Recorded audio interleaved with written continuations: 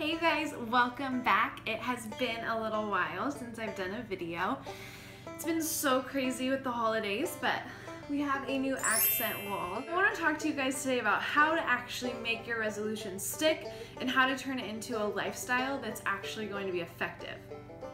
I don't know if this is everyone. I mean, I think that's why they get a bad rap. You'll make your resolutions and be so excited about it and so ready for a new year and a fresh start, and then usually your motivation dwindles a little bit. First off, make sure that you go on Pinterest and create like a board of what you want 2017 to look like. Really see what mood and what theme you want to carry into 2017. Do you want to have a really organized kitchen? Do you want to start incorporating more natural products into your life? Do you want to remodel your bedroom? I mean, those are all things that I want to do. It gives you some inspiration and it just makes everything seem so much easier when you go to tackle it. Try and keep things realistic, because when we have goals that are too huge and too crazy, it seems fun at first and exciting at first because you're like, wow, I want to lose 20 pounds. That's awesome. I want to lose 20 pounds. I'm going to look so good when I lose 20 pounds. It's very hard to just be like, okay, December 31st, Christmas cookies. January 1st, losing 20 pounds. Like, it doesn't just happen overnight. And I don't think that we should expect ourselves to change overnight. But what you can do is just change gradually and have little goals. Give yourself realistic things that you can do to try and get to that end goal. That way, when it comes, April, you'll actually have a healthy lifestyle in place to get you to that goal of what you wanted to do, instead of just making some flamboyant gesture of this romantic idea of what you want to do and then really kind of crashing a few months later. You're really setting yourself up for success by making little bite-sized pieces.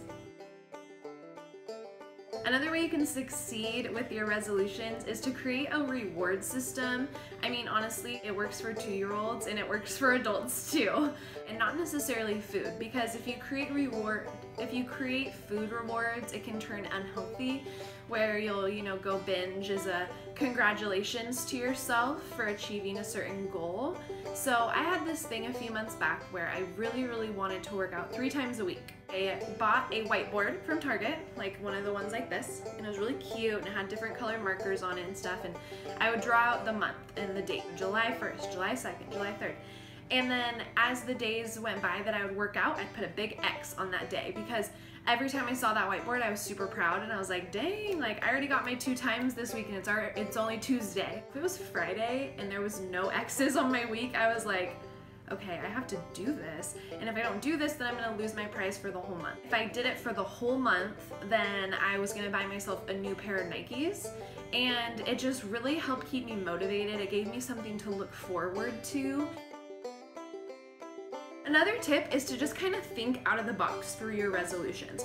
I think that a lot of us have these generalized resolutions because that's kind of just the thing to do. Maybe think of something that's kind of different or kind of odd, or something that really just pertains to you. Because what I found is that when you come up with a goal or a dream or a resolution that's very you, it's actually going to stick a little bit more than being like, I want to, drink 5 green juices a week because my friend does it and she looks really cute carrying her green juices around. Maybe you want to read through the books that you have in your bookcase that have been sitting there for a year. Maybe you want to devote more time to being intimate with your spouse and just getting to know them, or having a date night. Maybe you want to have a resolution to read your kids a bedtime story, 5 nights a week. Transition from coffee to tea if that's something that you want to do. You guys didn't think I was just gonna leave you, did you? With just like no ideas of what to do? So I actually have some ideas, some resolution ideas of things that you can incorporate into your own life. Some of these are ones that I want to do, and then some of them are just a little bit more general. I'm gonna go through them really quick. I won't be upset if you steal them from me. Create a laundry schedule. Maybe don't let your dirty laundry hampers overflow until you decide to do laundry. Reorganize your closet, decide what your style is, and if it doesn't match, get rid of it. If you haven't worn it, get rid of it. Create a closet that you want to go into. Create a closet that makes you want to get dressed, a closet that makes you feel like your best you. If you love restaurants and eating new food, go try new food that you've never had. Go try cuisines that you've never had. Put $20 a week into a piggy bank and then use that for a special trip or a romantic weekend. I do this and I really like it. I have an actual piggy bank from Target that's a pig and it has hearts all over it. It's very cute. And I'll put money in there, I'll put cash because it's out of sight, out of mind, and it builds up. And I ended up buying us a night at a hotel in Napa and we did a little weekend trip and it was really fun. Learn a new language.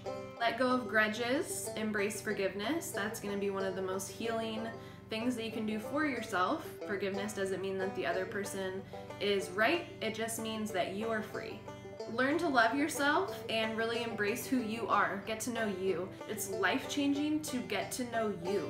There's so many people in the world who are uncomfortable in their own bodies and they're uncomfortable in their own selves. So if you can just become at home in yourself, that's huge. And that's gonna make everyone around you so much more comfortable. People are gonna gravitate towards that security and that genuineness. Genuineness? Yeah. Reorganize your house, get rid of stuff you don't want, couches, coffee tables, bookcases, and then sell it. There's so many good websites now where you can sell your old stuff. Go sell it so you have money to buy new stuff. Read one book a month. Figure out your resolutions. Figure out how you want to do them, whether you want to create a whiteboard, whether you want to do it with a friend, whether you want to create notifications in your phone to remind you to do it. Figure out what's going to really work for you and then just start small. Thank you for watching. I hope that you enjoyed this video and I hope that you've been a little bit inspired to really make your resolutions a part of your everyday life. The biggest changes in our lives actually start as really small changes because the habits that you do every day accumulate to make your life. So something that might seem really small could actually make a huge difference in your life. I'm so proud of you guys. I'm so excited for you guys.